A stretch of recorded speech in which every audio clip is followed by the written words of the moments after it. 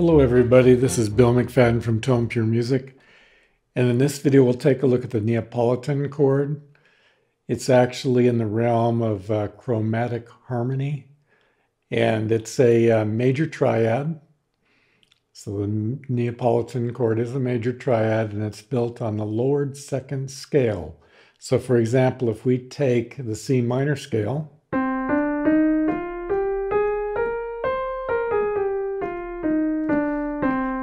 there's your second. So the lowered second would be D flat, and it's major because the Neapolitan chord is always a major chord. And it's often most found in the first inversion. So here's the root position. So if we look at the first inversion, that's usually where it will be found. And it's also usually in the minor mode. That's why I started off with the C minor scale. So normally in the C minor scale, we have the first chord, the second chord is diminished, then we have the third chord and the fourth chord.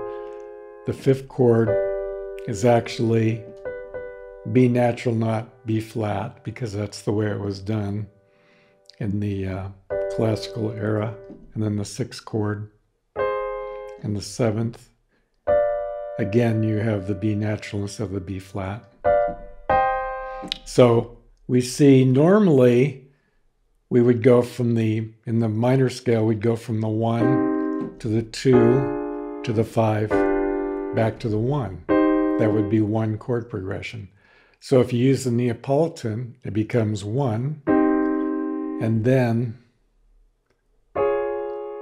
the Neapolitan, and then the 5 chord, the 5-7 chord, and back to the 1. So you have a different sound. So if I do that with some bass notes, we have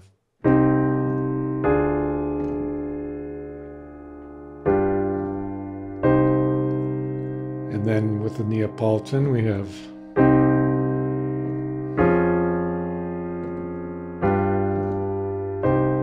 so it just gives you that different sound, which is probably a little more sedate than using the two diminished, replacing the two diminished by the Neapolitan, the second note of the scale flatted. So an interesting example from Beethoven, where he actually uses it, is in the Moonlight Sonata, of all places, very commonly known melody. So let's take a look at it. We have a C sharp minor chord in the beginning. Here would be root position for C minor. So it's actually second inversion he's starting with. Just arpeggiating it. Then there's a passing tone in the bass.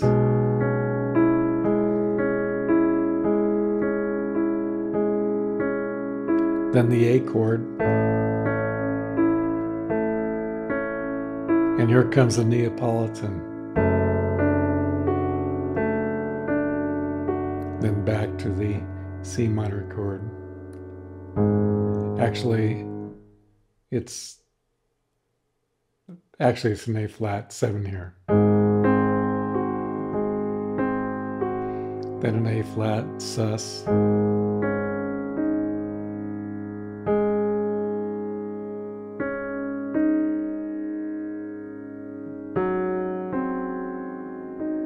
And here we have the A flat 7 again. So again, let's go from the beginning.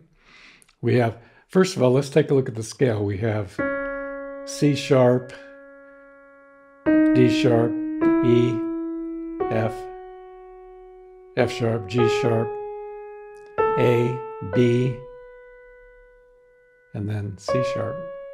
So here's your tonic chord. And so the second would be right here at D sharp. So if we lower that a half and make it a major chord, we have a D major chord. So that's actually the Neapolitan in the C sharp minor scale. So starting from the beginning, we have C minor, still C minor with a B in the bass, and then we have the A chord, which is actually the 6th of the C minor scale,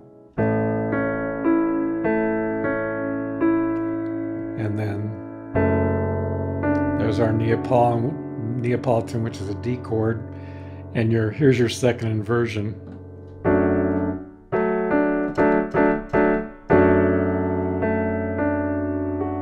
And then back to the C minor, or actually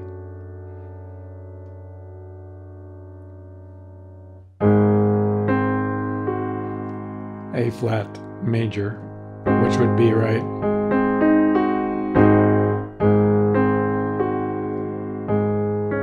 There's your C minor. There's your A sus.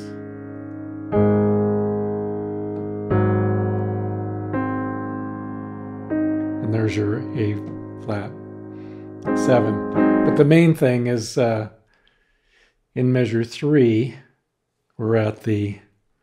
we go from the A chord